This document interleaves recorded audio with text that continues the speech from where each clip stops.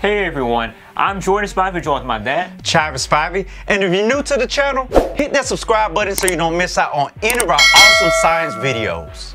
In today's video, we will talk about ecological succession and the difference between primary and secondary succession. So let's do this.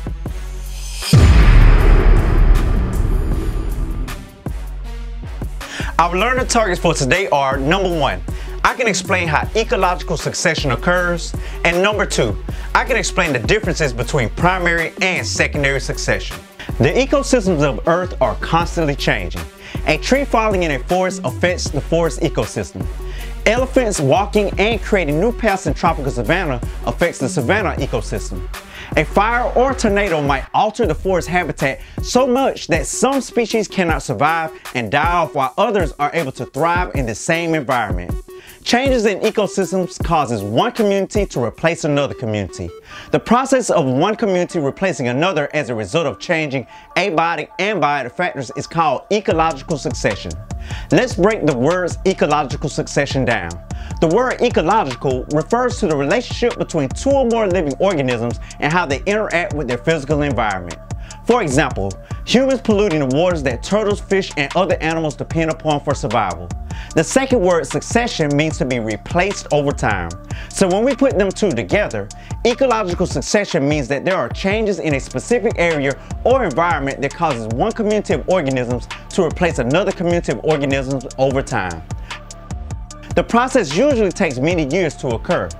There are two types of ecological succession, which are primary and secondary succession. Let's dive into primary succession first. Primary succession is the establishment of a community in the area of bedrock that does not have any topsoil. Topsoil, also known as fertile soil, is soil that contains nutrients in it which enables plants and trees to grow. So how is topsoil made from bedrock? That's a great question. First, lichen and mosses begin to grow on the rock. Since lichens and mosses are the first organisms to appear, they are called pioneer species. These two pioneer species secrete acids that help break down rocks. When the lichens and mosses die, their decaying organic materials mix with the small pieces of rock. This is the first stage of soil development. Small weedy plants begin to grow in the soil. When these plants die, they add more nutrients to the soil. Seeds brought by animals, water, and wind soon begin to grow in the soil. Eventually, there's enough soil formed that can now support shrubs and trees. At this point, insects, small birds, and small animals begin to move in as well. As the shrubs and trees grow larger and larger, more and more organisms enter the area. It may take hundreds of years for the ecosystem to continue to grow and become balanced and achieve equilibrium. When the ecosystem is in equilibrium, there is no net change in the number of species. This means that there is no large amount of species coming into the ecosystem, nor a large amount of species exiting the ecosystem as well. New species come into the community at about the same rate that others leave the community. The ecosystem is now in homeostasis, balance, or equilibrium. This is a climax community, a stable, mature community in which there is little change in the number of species. A climax community is better able to withstand changes in the community without it having a massive impact on the organisms that live in that community. The other type of succession is secondary succession. This occurs in areas that have been disrupted. The causes of these disturbances may be natural or human-made. Secondary succession may occur as a result of tornadoes, fires, windstorms, floods, deforestation, soil leaching, and other disruptive factors. The conditions that result in secondary succession are usually harsh. For example, if land has been used for agriculture for many years, the soil may be depleted of many important nutrients. This happens as a result of soil leaching. When secondary succession occurs, communities are usually reintroduced to the ecosystem more quickly than they are during primary succession.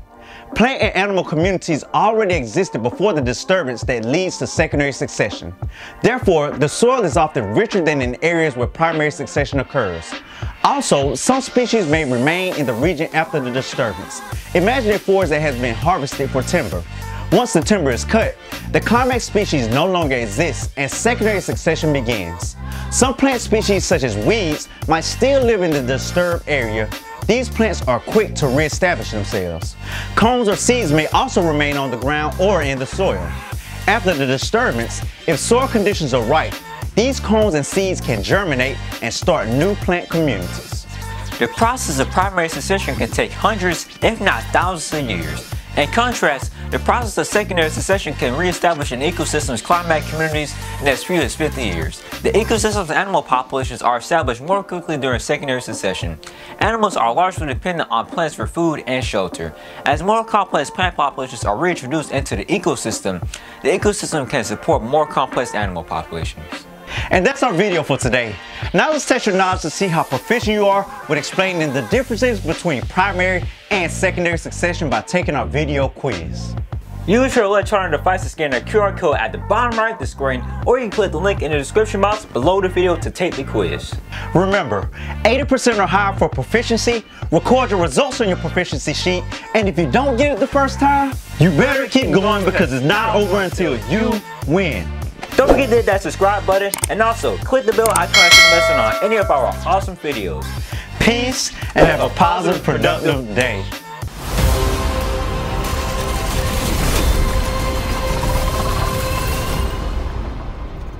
Hello, Peter.